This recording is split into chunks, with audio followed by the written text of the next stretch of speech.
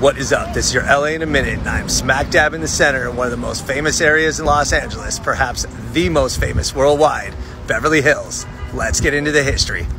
Surrounded by Los Angeles, but never an official part of it, Beverly Hills has long been the epicenter of wealth and glamour in Southern California and the world. First populated by the Tongva native people, the area was regarded as a sacred site thanks to being a superb source of fresh and abundant water.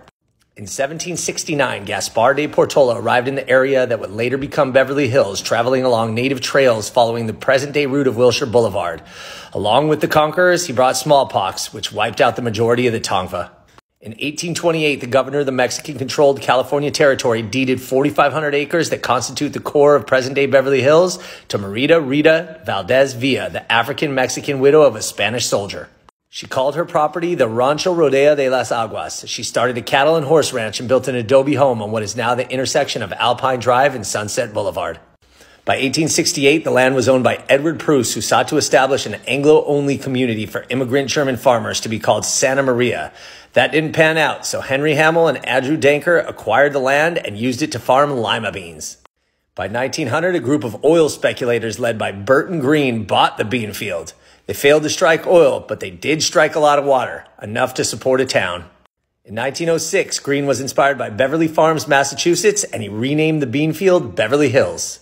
Green built the first house in 1907, but sales were slow, so in 1912, to bolster interest, he completed the construction of the Beverly Hills Hotel on the site where the waters once gathered. Beverly Hills was one of many all-white planned communities in the LA area at the time. Restrictive covenants prevented non-whites and Jews from owning or renting property. That said, the area thrived with the growth of the Beverly Hills Hotel, as well as celebrities building mansions like early Hollywood royalty Douglas Fairbanks and Mary Pickford. The 1919 construction of the Los Angeles Speedway brought more notoriety to the area. In the 1920s, water supply was an issue, and the city of Los Angeles tried to annex Beverly Hills, but it was shot down by voter opposition, led by celebrities such as Rudolph Valentino and de facto mayor Will Rogers. The 1930s saw impactful construction, such as the Beverly Hills City Hall. In the 1940s, black and Jewish actors and businessmen were able to move into Beverly Hills as the Supreme Court declared the covenants unenforceable in Shelley v. Kramer. In the 1940s, Rodeo Drive was the focus as the commercial district began to be known as the Golden Triangle. In the 1950s, Doheny Ranch was purchased by Paul Truesdale, and he developed the Truesdale Estates. From the 60s through 80s, the city's reputation as a haven for the rich and famous continued to be justified as celebrities kept moving in. In 1989, Rodeo Drive was opened up, and it became a tourist magnet. Since its formal centennial in 2014, Beverly Hills continues to take its place as the oasis for people rich and famous worldwide.